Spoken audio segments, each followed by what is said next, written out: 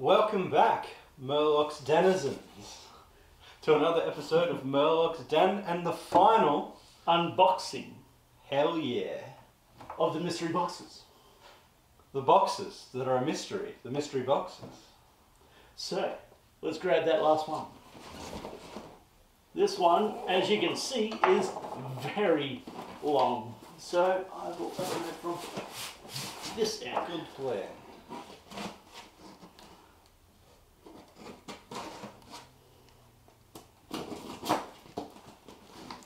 Exciting. Alright. What's in the box? Puff packets. Yeah! Puff packets! Okay, I know the first thing I'm getting at, and that's mainly because it's on top. We have a weapon. Oh. And YouTube, don't freak out, laugh weapon. Yeah, not the real weapon. No. Weapon for friends. So, ooh, it is a good beginner sword. Very much so. There's a little tag in it too. Ready for battle. If I'm not mistaken, this is one of the early lines of Epic Armory swords because they've got the leather wrap there. Yeah. Yeah, this is one of Epic Armory's Ready for Battle line. So, quite an old line actually. Around about, I remember when I started LARP about 5 years ago, people were still buying these. Yeah, I think my LARP sword was one of the Ready for Battle ones. First one I owned. Yeah, I was right. There we go. As you can see, Epic Armory. Yeah, they're very good beginner's sword. And they're not too expensive normally either. Yeah, usually these cost around about, it's a 75 centimetre sword. So good for a short sword actually. Or if you're learning sword and shield. Yeah, it's a very good start. Good starter weapon. So yeah, that's actually our first one. That is actually really nice. And for those out there that don't know about these that are new to the channel, pretty much these specific ones, unlike other brands, they're actually multiple layers of foam glued on top of each other with the core in the center and then painted over with latex. And this one's painted off with shiny latex, so it's got glitter in it, as you can see on the light, if you can. If not, you'll see it in the close-up. Yeah, it's quite nice. They're pretty good in the hand to use. So yeah, all in all, a good starting off sword. More puff paper. Alright. Pick. Go reach on in there. Get in there all nice and back. What do we have here? Ah. I think that's in pairs. Yeah. And we'll both open. Yeah, there's a hole in them anyway. Some wrist bracers. So, yeah, these are basic just wrist braces for leather. One thing I've seen that they are leather, one thing I will suggest is leather does tend to crack when you bend it too much. My suggestion would be to either, if you have experience in this, put a bit of warm water on it to make it a bit more pliable to form your wrists.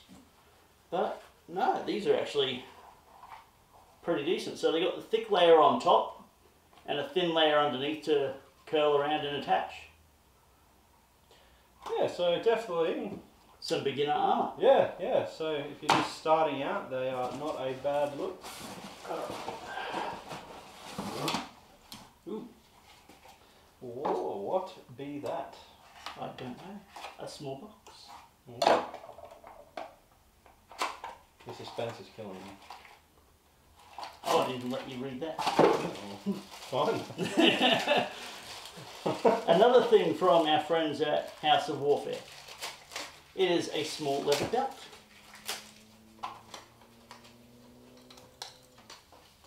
So as you can see, brass buckle. Nice thin, no details on it, just basic leather belt. And it's very long. I wonder what length it is. There we go. 150 centimeters long. So a metre and a half. That's cool. Would it be Another good beginning thing to have in any medieval set. I think this box is just full of good basic beginner stuff for life. Yeah. Which is what you want, really. Yeah, I've claimed that. Alright. So I'll pick something out for you. There you go. We'll be getting down to the bottom of the box. Ooh, yeah. That's a good handy. That definitely will come in handy. We have the old sword frog. Ribbit. Ribbit indeed.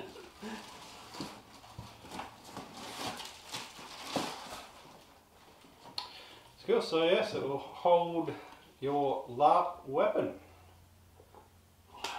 at your belt. Very, very handy. I think it will have to be adjusted a little bit to fit this one. That's why it's actually got the has the ties, the strings on it. Yeah, you won't have to carry the weapon with you everywhere, which is handy. Yep. And there you go. I'll grab this. That's big. You have a small suede pouch. Pouches are always good to keep things in, whether it be your mobile phone, pardon me, currency or whatever. Anything you need to carry, so having a little pouch, always very useful. Ooh, canvas cloak. Oh, we have a cloak.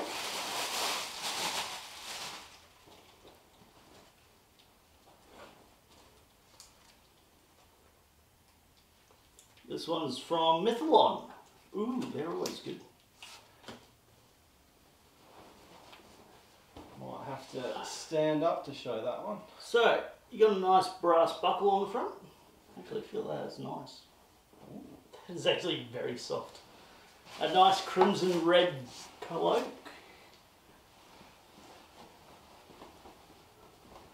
Very, very nice. I can be the little Red Riding Hood I always thought I was. Yeah. Alright, so that'll also go up there. So, now we're going to give you guys the close-up tour and also one of us modelling it. Yeah, so let's cut to some soft accessory weapon cloak music.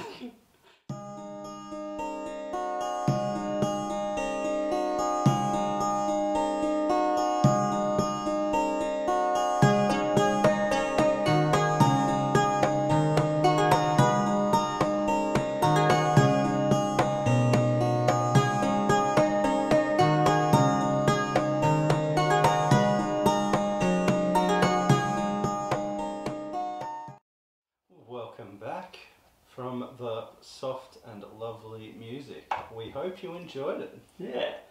So, as you can see, this is all that came in this last mystery box.